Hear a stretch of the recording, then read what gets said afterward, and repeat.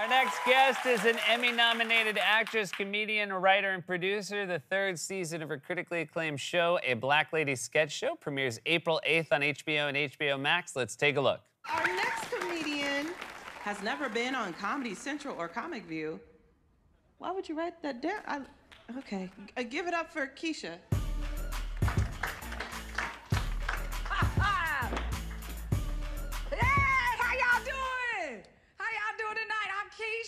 Y'all look gooder than a Honda with all his hubcaps.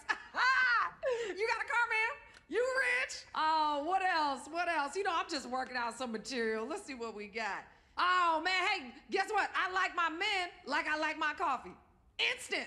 Hurry up, sir. Please welcome back to the show our friend Robin Thede, everyone.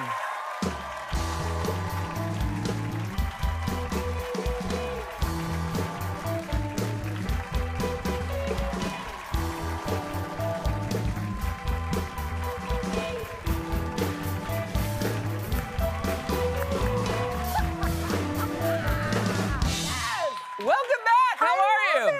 It's Hi, everybody. Very exciting to have a third season of your show. Listen, you ain't never lied. Having a third season of anything, darling. I know. In this day and age. In this day and age. Season 3. Don't mind if you do. Don't mind if I do. So Keisha, the stand-up comedian this seems like a well-observed take on a kind of stand-up that maybe nobody is ever happy to see. Yeah, no, I love it. You know, I started out, you know this, but I started out writing for comedians, right? Yeah. So in my early days, I was writing for Kevin Hart and Anthony Anderson, all these amazing comedians. So I was in the clubs all the time, and I would see her, you know, in various iterations, male, female, whatever, and she would just, you know, actually, you know, if you don't, I'll just do a little now. Hey, how y'all doing tonight? Hey! No, don't clap. Don't clap. She's terrible. She's terrible. How y'all doing? Hey, what's your sweater? Sad? 'Cause it's blue. What else? The speed. This is the person. This is the person that would, I don't know why I'm using this. She would, but the person would yell, like the key to their comedy was just yelling the explanation of the joke. Yep. So it's like, your sweater's blue 'cause it's sad. It's blue. It's sad. It's sad. Get it? And it's like that person. That person, the more you yell the explanation of the joke, it doesn't help. It seems like a lot of the characters on this show must be people that you have observed in real life. Is that something you're always, do you feel like you have a good radar for who might be character inspiration? Well, I definitely steal it from any and everyone I can, that's for sure. I mean, I am watching people constantly, like a creeper, and listening to them all the time, but it has gotten me in trouble. You have gotten caught creeping? Oh, really? Yeah. Wow. Okay, so I was at the car wash, and a guy walks past me, and I have my head down, I'm on my phone, and I hear him go, "You are so beautiful." And I look up and I go, "Thank you." And he goes, "I'm on the phone." I'm on the phone. So, you know, that wasn't even me observing characters. Yeah, that was just like, that was just eavesdropping. Absorbing compliments that weren't mine. You have so many great guest stars. Yes, you have in the first couple seasons, but more than ever. A nice mix of like comedy guest stars that I'm assuming you show up, you know exactly what you're gonna get. And then a lot of dramatic actors as well. Do you get a little nervous not knowing how funny they're gonna be until they show up on set? You know what's crazy? So this season, we have over 40 celebrity guest stars. You guys are going to love it. That is amazing. It's crazy, in 6 episodes. It's crazy, it's so What's your bar, though, for famous? So, okay, Wanda Sykes. Okay, that's really famous. All right, David Allen Greer, Tommy Davidson. Very impressive. Like all these amazing people. But then we have these drama actors also, like Vanessa Williams, Lance Reddick, Michaela J. Rodriguez from Pose. We have so many, Michael Ealy, so many amazing, amazing dramatic actors. And you would think when they get on set, they would be like, "What is my motivation?"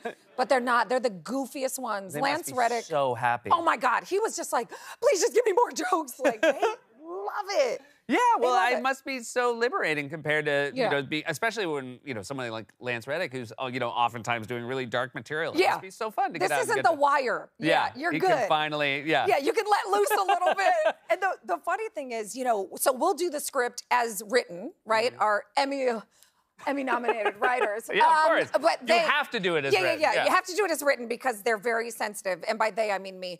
And so we do it as scripted, but then we're like, okay, rip up the script, now do whatever you want. And they just kind of look at you like a deer in the headlights, and they're like, what do you mean whatever I want? We're like, just say any words. It's fine. You know the story.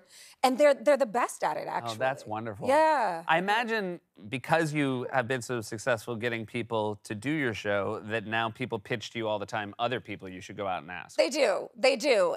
Which sometimes works, you know, if the person is someone that I feel like we can get. But, you know, my mom is constantly pitching, why don't you have Beyonce on the show? That's a good idea. One of my other friends is like, Janet Jackson, just get Janet Jackson. I'm like, how? Why don't you listen to these good ideas? Listen, Janet Jackson, Beyonce, Blue Ivy, Sir, Rumi, any of you, please come on the show. I have terrible news. They don't want to. I know, they don't. They definitely don't. Some of them are way too young to be watching. I didn't know about this. What? That I read this, that you were named after Robin Williams. I was. So that says to me that comedy must have been an important part of your upbringing. Your parents obviously valued it. If they named you after Robin Williams, that must have been a really cool thing. Or I look very different now than I did as a baby. If I resembled him, I'm not sure. Yeah, no. You were born in suspenders. I was.